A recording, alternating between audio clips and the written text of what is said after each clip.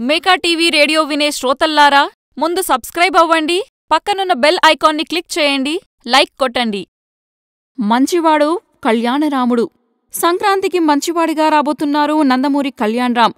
ఆయన కథానాయకుడిగా సతీష్ వేగేశ్ని తెరకెక్కిస్తున్న చిత్రం ఎంత మంచివాడవురా. మెహరీన్ కథానాయిక. ఉమేష్ గుప్తా, సుభాష్ గుప్తా నిర్మిస్తున్న ఈ చిత్రం జనవరి 15న విడుదల కానుంది. నిర్మాణానంతర కార్యక్రమాలు జరుగుతున్నాయి.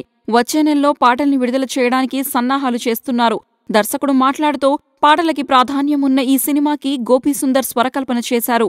సిరివెన్నెల సీతారామశాస్త్రి, శ్రీమణి ఒక్కొక్క పాటని, రామజోగయ్య శాస్త్రి 2 పాటల్ని రాశారు. ఇందులో 4 పాటలతో పాటు 4 ఫైట్లు కూడా ఉంటాయి. పతాక సన్నివేశాల్లో వచ్చే ఫైట్ని వెంకట్ నేతృత్వంలో గోదావరి నదిలో సాహసోపేతంగా చిత్రీకరించామన్నారు.